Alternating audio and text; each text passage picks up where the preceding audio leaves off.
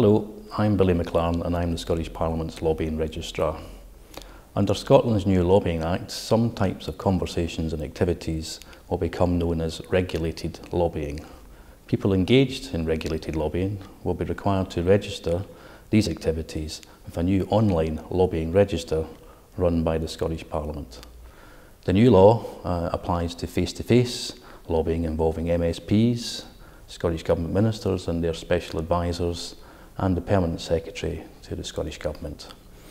We'll have more information for you throughout this year before the Act comes into force in early 2018. But in the meantime, I'd very much encourage you to register with us for all the latest news at the details shown here.